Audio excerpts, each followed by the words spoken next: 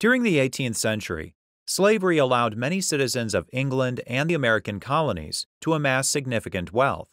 However, English common law never formally legalized the practice of slavery. In Somerset v. Stewart, this distinction decided the fate of a slave who escaped and was recaptured by his master during a trip to England. James Somerset was a slave bought by Charles Stewart in Virginia.